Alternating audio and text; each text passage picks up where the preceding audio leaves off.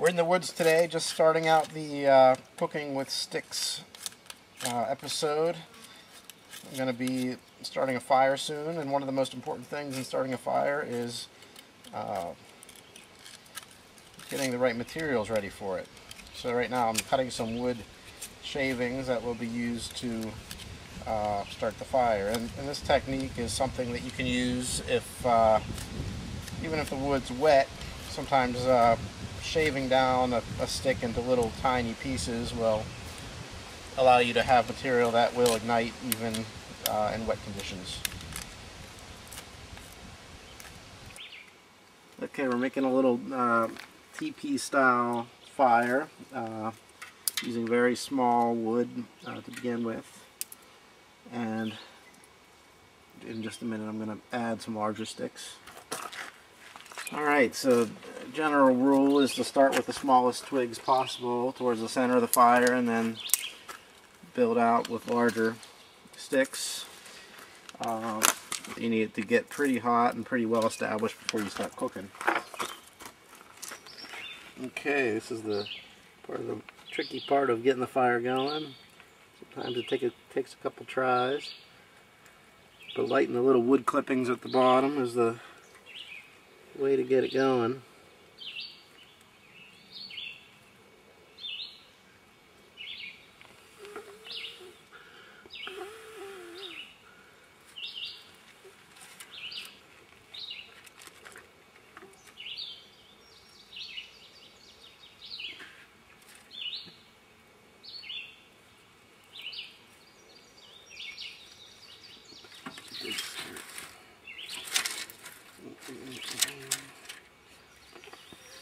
You're just going to let the fire do its own work.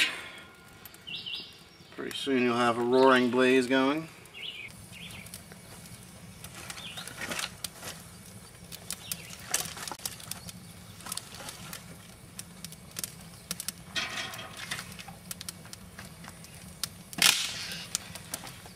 I'm making stuffed peppers, and these are just going to go in some hot water just to blanch for a few minutes. Get them nice and soft before they're stuffed. Peppers are pretty well blanched. Pull them out. Have a nice roast that's been marinating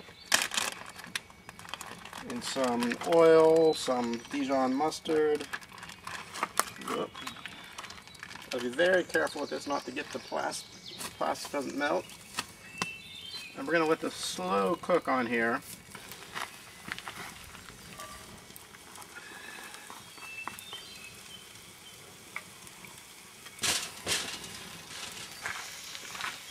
With the stuffing, I think.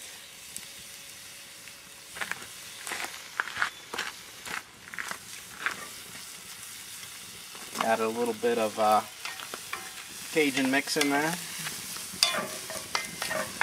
That cooked down nice and good. What are these guys doing? These are looking pretty good.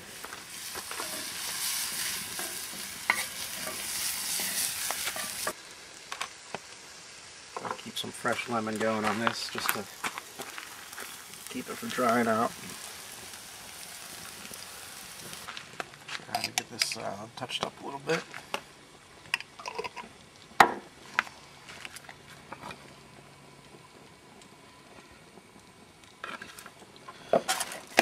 Take a whole lot sometimes to get it just the right flavor. Fill up 1 second. Now we're getting ready to fill these stuffed peppers. Hopefully we have enough stuffing for these guys.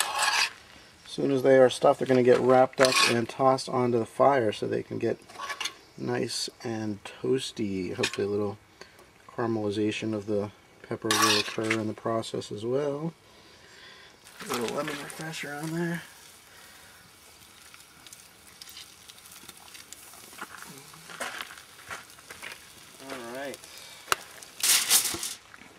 Touch of olive oil.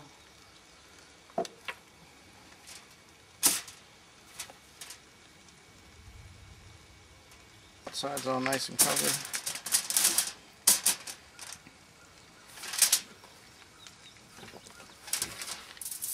Good amount of pepper and salt all around the outside.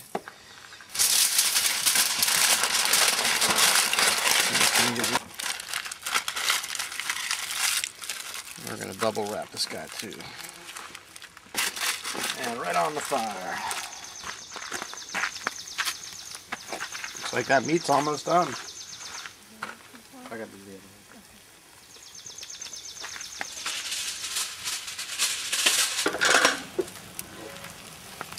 Anytime you're cooking in the wild, you got to be real careful with removing things from the fire.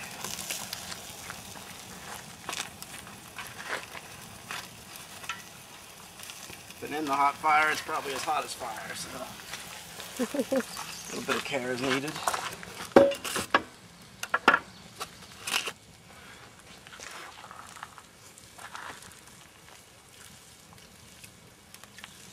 Tastes good. Whew.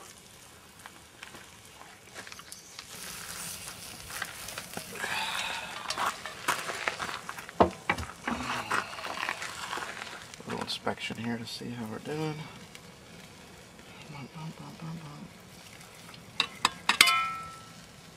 Looks good, huh?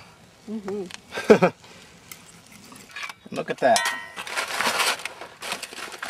Prepared just before the end of day. We have a nice little meal to celebrate the evening.